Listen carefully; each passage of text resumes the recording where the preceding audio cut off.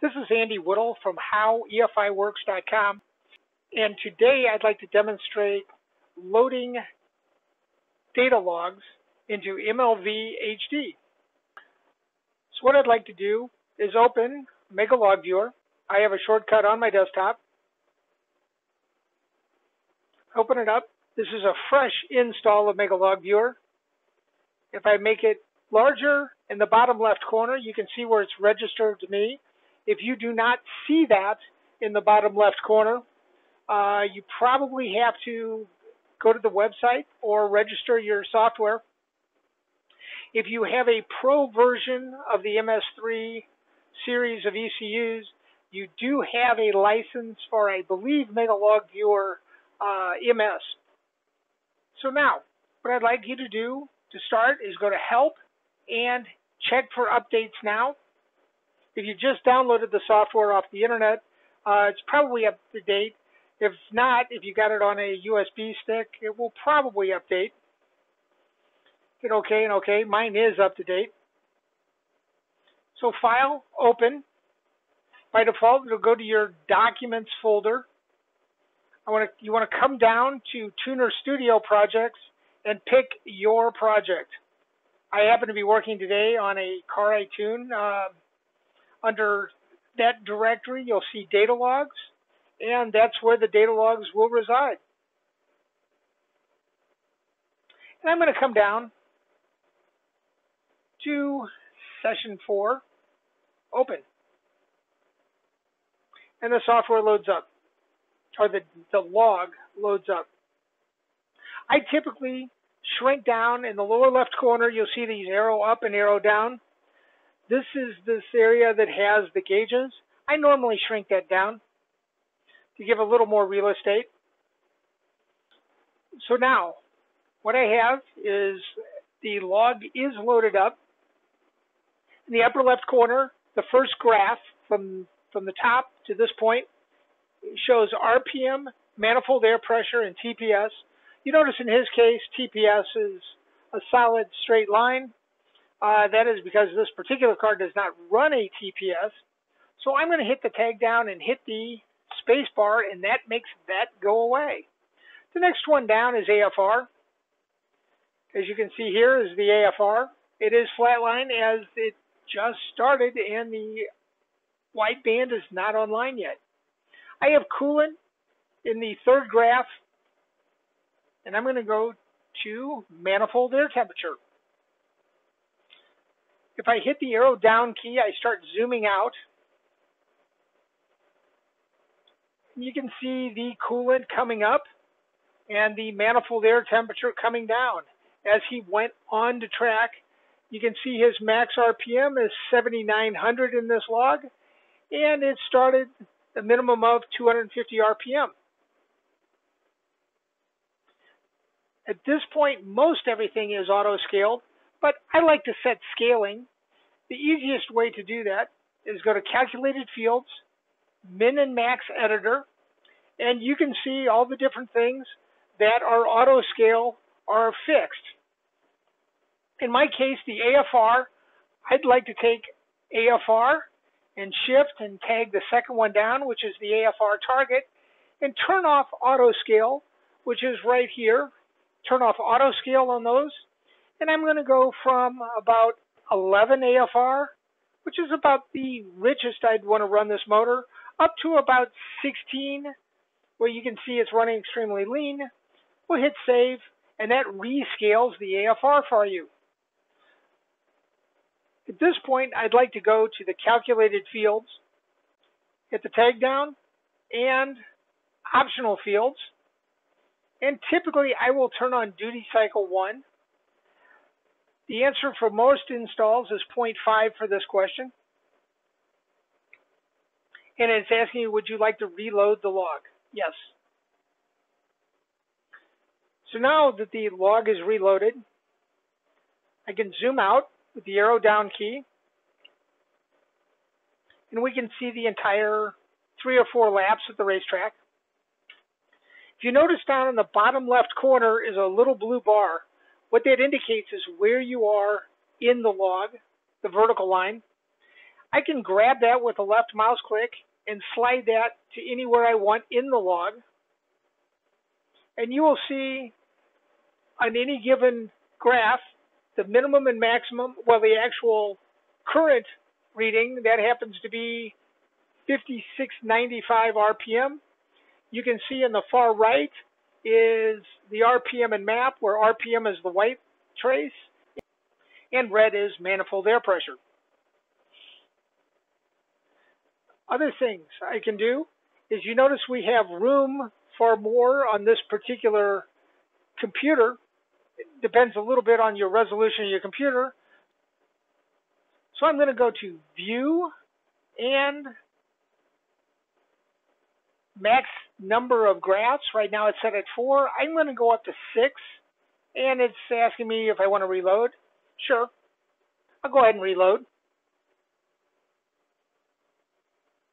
And we now have available to us 6 graphs. So now that the log is reloaded, you can see that I have the ability to do up to 6 graphs. Since I only have fields chosen for 4 of the graphs, it's only showing 4. But if I want to add some other field, such as barrel pressure, and there it is right there, showing a fairly constant 98.8, which is correct at this altitude.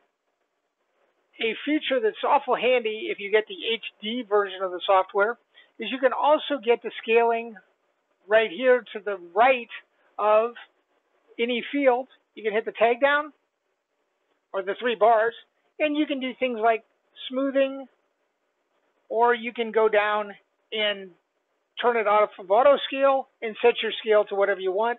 Pulse width might be from 0 to 18 milliseconds, and it automatically reset the scale at the bottom. I'm going to go ahead and set the pulse width back to something more reasonable on this car. And there you can see my white trace far pulse width is a little more to scale. Other things I'd like to turn on under calculated fields, optional fields, and come down to map times RPM. I use the one with no spaces, and it wants to know if I would like to reload. Sure. Another thing I'd like to show you is the tuning console. If you're using a MS version ECU, you can bring in the tuning console, which is View, Show the Tuning Console. Here it is right here on the top right corner now, and it says you can open a tune. So I'm going to open the tune, and we are on Chucks, and I'm going to sort by date and grab one of the late tunes. This is the one I used for session 5, for example. Open, and now we have the tune on the right side. So you can see at any given point where in the tune you were, where I've got the VE table at the top, and I have the ignition table at the bottom.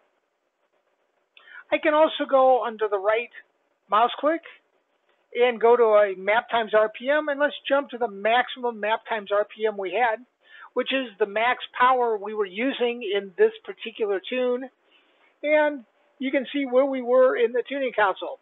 I can also hit Control P for play, and you can see the motor running at real time. Control S stops. Another feature we have available to us is scatter plots.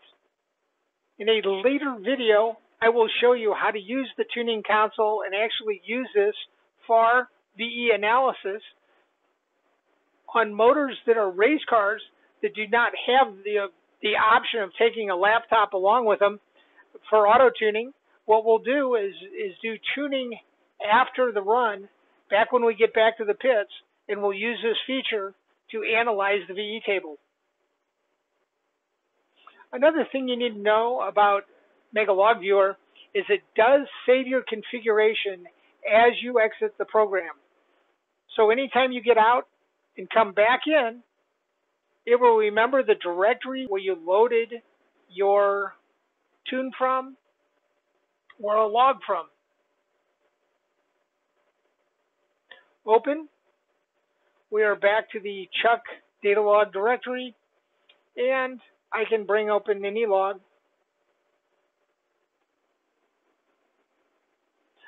Another nice feature of this is I can open multiple logs at a time. File open, sort by date, bring the last ones to the top, and if I want to bring in session 6 or session 6 through session 1 all simultaneously, I can. This is a lot of data to bring in. You can see the blue bar at the bottom as it loads each data log into the program. And this may take, a fair amount of time to do depending on the size of your computer. But now that I have the 4 data logs loaded, I can go to scatter plots and see my average AFR. Basically, I'm looking at RPM along the bottom. In this particular case, you can see that I ran about 8,000 RPM, 8,300 RPM maximum. And in this case, the motor seldom runs below 2,200 RPM. I can zoom in by highlighting the upper left corner, coming down to the bottom right, letting go, it zooms in. And you can see areas that I apparently have a lean condition. Right here is all red, which corresponds to 16 AFR. That's definitely a problem. But for the most part, I'm in the greenish area of about 13 AFR. If you highlight any one area, you can see the average in that area. We'll get more into this later. So thank you for watching.